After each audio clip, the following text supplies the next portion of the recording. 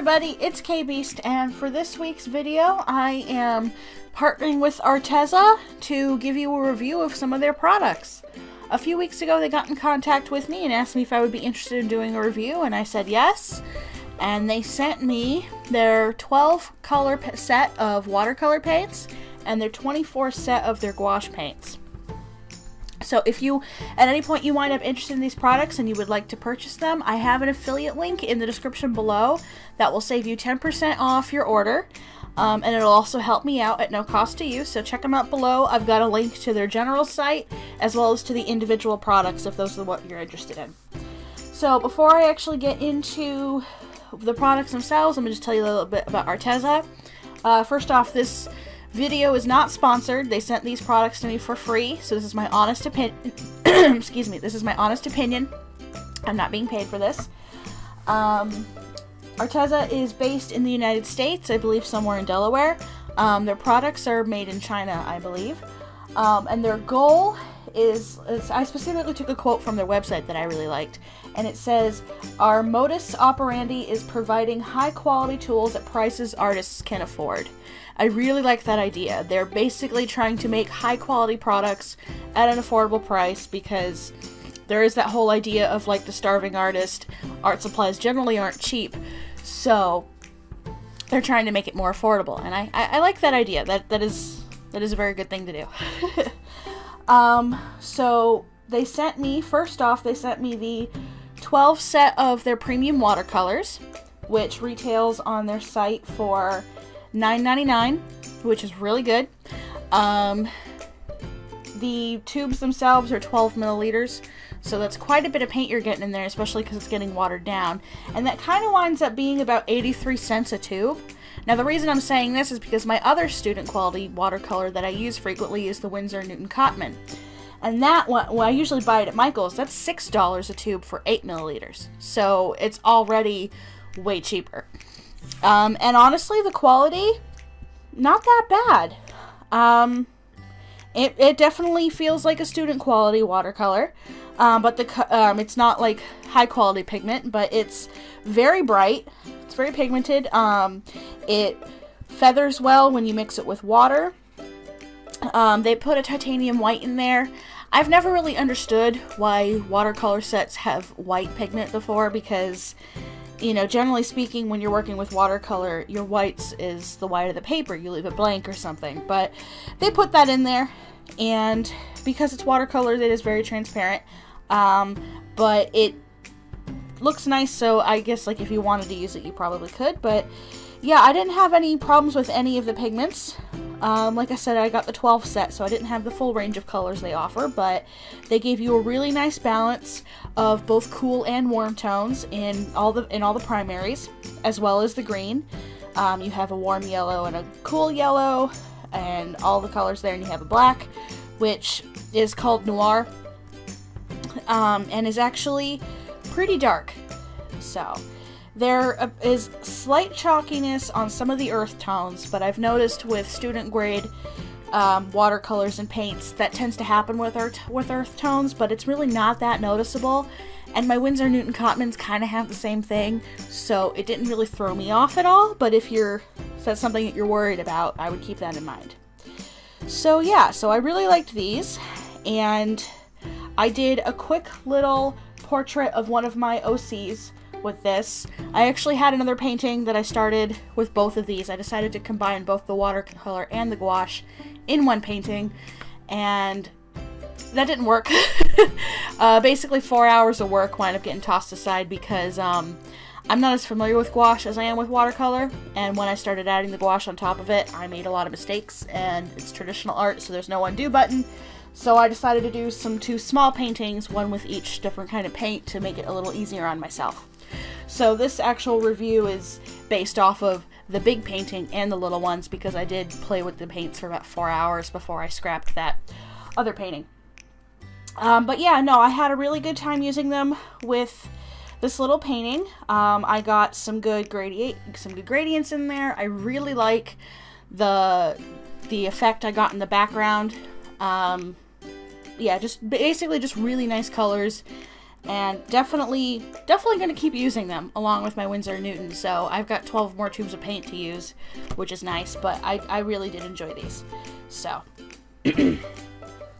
now the other one that I got is the gouache. This is the 24 set. These tubes are also 12 milliliters. The only other gouache I've ever used is the Reeves gouache, which I got at Michael's. I got the 18 color set, but Reeves makes a 24 set online that goes for $18.99. The gouache set from ARTEZA is $19.89. So it's slightly more expensive, but the tubes are also bigger. They're 12 milliliters. The Reeves is 10. So basically, it's kind of about the same price. But I actually really liked the ARTEZA gouache better than the Reeves. So yeah, if you're looking for a student grade gouache to get started with, the ARTEZA is not bad. I am still learning how to use gouache, so unfortunately I struggled with the paint a lot, but that had less to do with the brand and more to do with my own inexperience. The only time I've really used gouache before is with watercolor to add some final details on top, but I decided to do entire painting, so I got very frustrated, which I'm sure the footage will show. I went over details a lot to try to fix it, especially with her face. Skin tones are very hard to mix reliably, especially when they're darker, and gouache dries differently than how it looks when it's wet, so I had to redo it a lot, and I'm still not 100% satisfied with it, but I managed to save it. But yeah, that again is more to do with I'm still learning how to use gouache. But as for the colors themselves, I'm very happy with this set. It's a very nice selection of colors. Again, there's a lot of warm tones and cool tones. There's two different whites in this set, titanium and just regular white. The actual tube itself has what looks like a different pigment in it. I'm not really sure how to read all the symbols on the actual tubes themselves. It looks like there's something, like the plus signs might have something to do with light fastness, but I can't be 100% certain.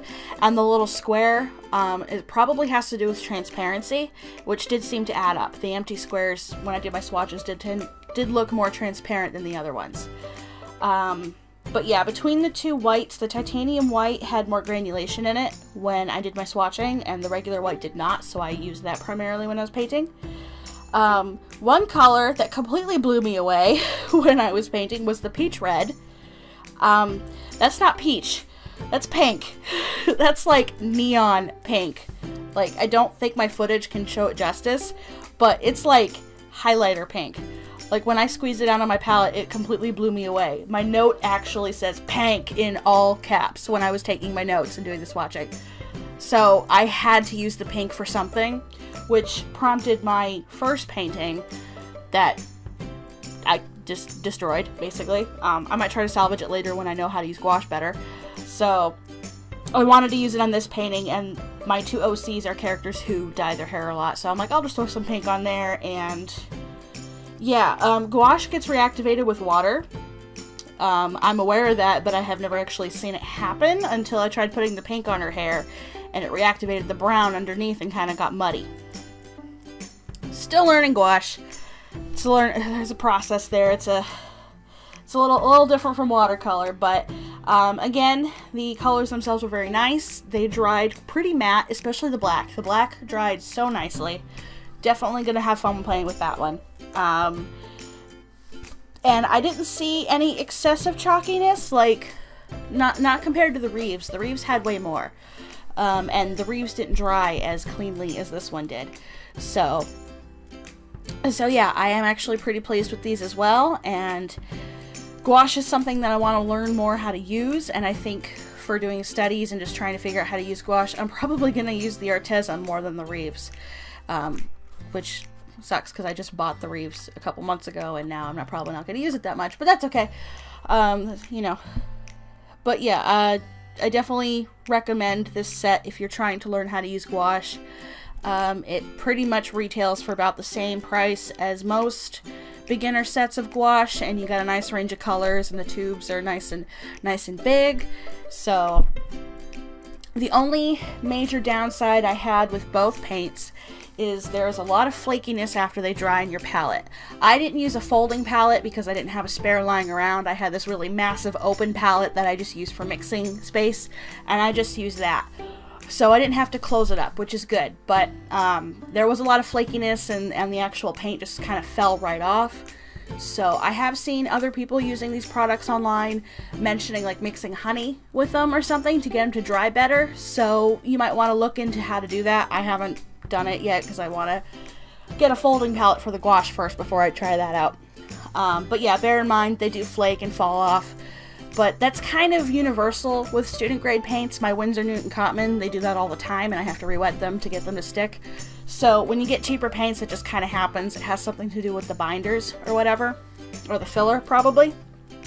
But you know, considering the cheap price, I'm pretty pleased with the vibrancy of the pigments. So you're definitely going to be able to do a lot with these. So yeah, it was pretty good stuff. I'm definitely gonna have to play with these more. And thank you again to ARTEZA for sending me these and letting me try them out. So if you're interested in trying any of this stuff out, please check out the links in my description below. And yeah, I guess that kind of does it. Thank you guys so much for watching, and I'll see you in the next video. Bye!